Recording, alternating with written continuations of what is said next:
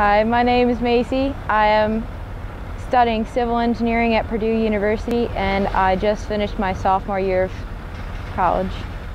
Right now, for my internship, I have been working partly in the office, partly outside.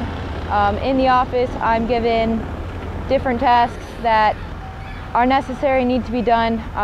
One of which is I have created the lift drawings for the booster station, which is the building that is going to go in for this project.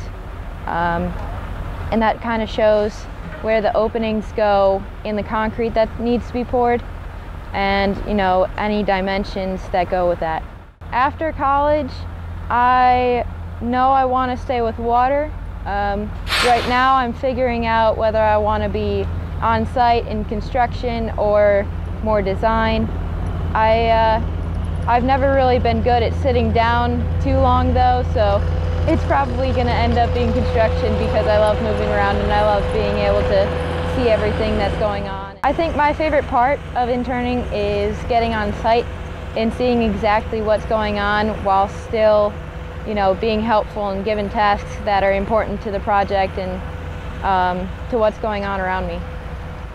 As a Bowen intern, I get to work with everyone on site, whether that be from my supervisor or the project engineer.